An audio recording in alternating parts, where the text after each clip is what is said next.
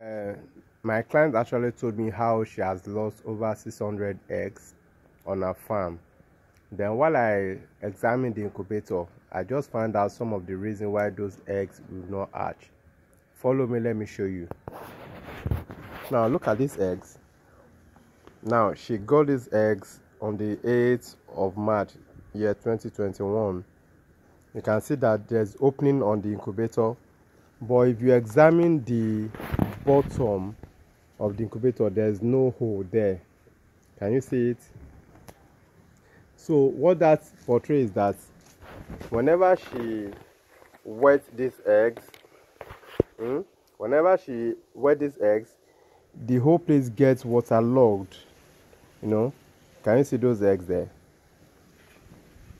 Can you see those eggs? So whenever she wets these eggs, all the water comes here, which makes the eggs to be the soil to be waterlogged. So I've just told her what she needs to do is to open the bottom of this incubator here from the bottom.